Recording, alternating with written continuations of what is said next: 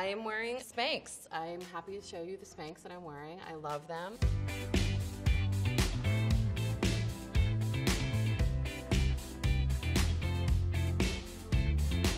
I think the name bodycon is body contour. I feel like the term bodycon probably comes from body conscious. Truthfully, I actually didn't know what bodycon meant until like a week ago when I decided to actually Google it and look it up. To me, bodycon means form-fitting and not being able to hide behind your clothes. It's just all out there. Bodycon has been a four-letter word to me. It just is terrifying because it just sticks to every bump and curve. What do I think of? Maybe like the Kardashians. I feel like they're like really into the bodycon look. I own one bodycon dress currently. It is what I call my sexy dress. I would say I exclusively wear bodycon dresses. I wore my first one actually 2 months ago. I walked into the room and people were shocked, but in a good way. I absolutely love bodycon. I think when you wear loose clothes, it makes you look bigger. I think of trying not to look like a busted can of biscuits, because usually thick girls in these type of dresses, you get real tight and it's like, oh my goodness, I don't want to be sideways and then look 9 months. They usually don't fit. I'm smaller than the sizes that they have. I'm actually not a zero, I'm smaller than a zero. It's always loose. The top half of my body is like so much smaller than the bottom half. There'll just be some excess at the top, like especially around my arms, specifically in this dress. I think maybe when they design them, they think women generally have like a very simple shape or like an hourglasser.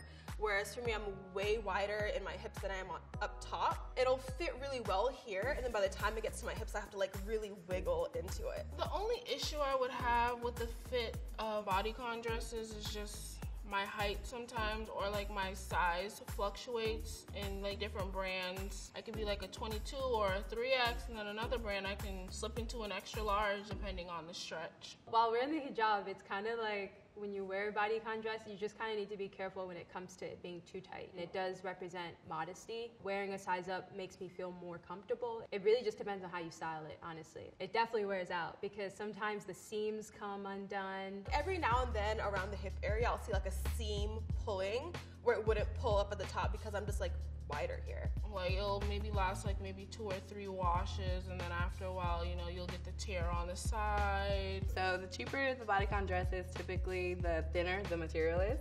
With my hips being so wide, it's almost see-through at that point. So I tend to go for higher quality bodycon dresses. I think it just depends like how you take care of it. Like you can get a cheap one and make it last. I think hand washing would be better. I just wear my normal underwear. That's probably not the best idea, but I'm not a huge fan of thongs, so whatever I got, I go with. Definitely a thong or a G-string, something that you can't see. Seamless is pretty popular for the bodycon. Oh, seamless, no lines. You don't want any lines. I like a high-waisted because I like to have that support in this area. I know my stomach's not gonna magically disappear, but at least I like to look smooth and like polished. None. You don't wear underwear with bodycon. You don't wear drawers. I don't care if it's a thong, it's gonna dig in somewhere and it's gonna make like a roll where there's not a roll, or it's gonna bunch up in a really uncomfortable way. Spanx, Spanx, Spanx, Spanx. No thongs, no boy shorts, Spanx only. 2 thumbs and 2 toes. 4 Spanx. Pro Spanx. I didn't even know what Spanx were until today. When you wear tight-fitting dresses, you can get really hot and irritated down there. So I wear them more as like a liner of protection as opposed to like shaping my silhouette.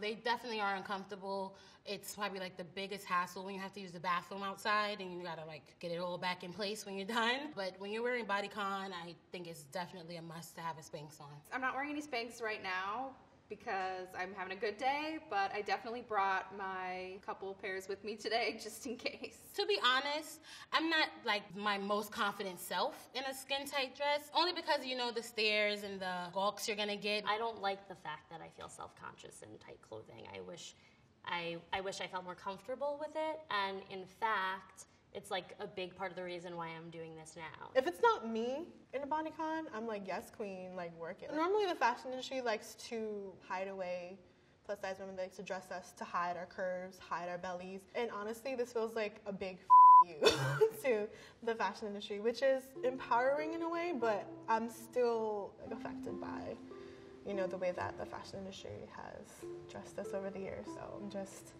working through it. There's a lot of emotions. There's like, I want to say F you, but I'm like, I'm exposed. I think it's called VBL, visible belly line. At first was very hung up on that when I started wearing bodycon, but then I enjoyed the freedom and I got over it. I was so nervous about wearing a bodycon dress because I just didn't know what was gonna show and what wasn't gonna show, but this is comfortable. I'm pretty fine with wearing a bodycon dress because I'm very proud of what I'm working with. Look in the mirror and say, you're rocking this today, girl. If you gotta wear Spanx, wear them. My favorite thing is stepping out of the box, so I encourage everybody to try bodycon. Oh, I feel sexy. I feel sexy because I feel like my body is being kind of enhanced in a way. It's being complemented by my curves being shown. Sure, my stomach's showing and everything, but that's just part of my body, and it's my body, so why would I not love it?